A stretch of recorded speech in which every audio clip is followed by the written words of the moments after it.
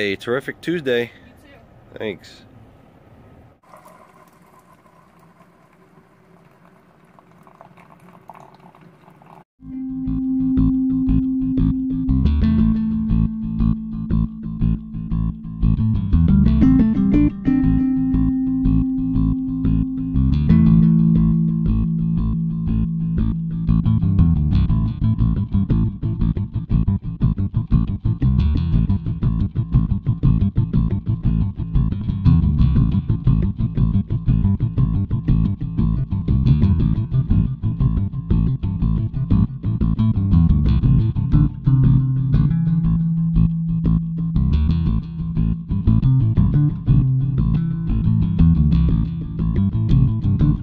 I mentioned yesterday that my weigh-in for my second to last diet bet was rejected. This morning I was able to redo my weigh-in, submitted it. This time I actually did wait around before like eating breakfast or anything. It was accepted and approved, so I think I won my second to last diet bet. I've got one more to complete. I believe that ends tomorrow. That's the diet bet from Obese to Beast. I should be okay making that weight as well. That's going to wrap up my diet bets. So I'm not going to do any more after this. I did notice the comments on the one that I weighed in for today, that a lot of people were having problems with the weigh-ins not working, not being accepted.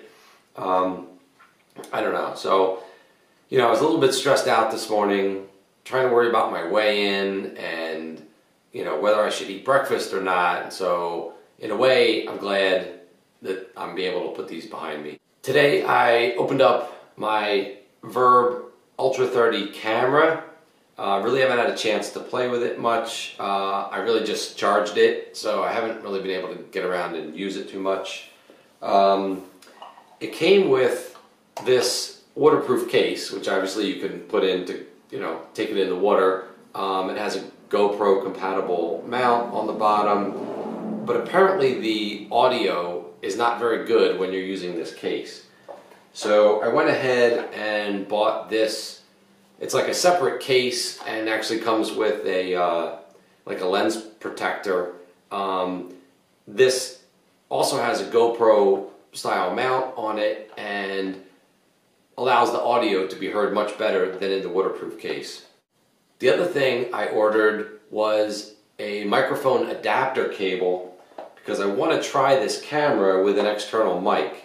I already own this Rode Video Micro external microphone, so I want to try it with the camera just to see how it works, see if it's something I can use for vlogging. The camera and this extra case, I actually found a review on YouTube from another channel.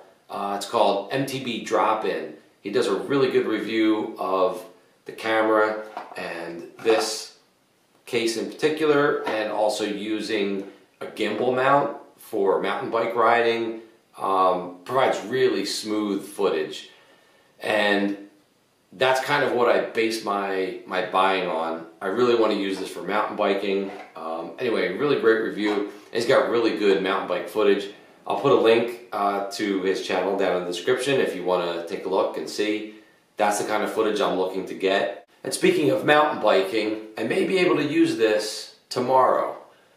Tomorrow they are calling for temperatures, I believe, to be in the low to mid 60s and sunny, which is crazy because tomorrow evening they're calling for a drastic drop in temperatures and then 6 to 10 inches of snow.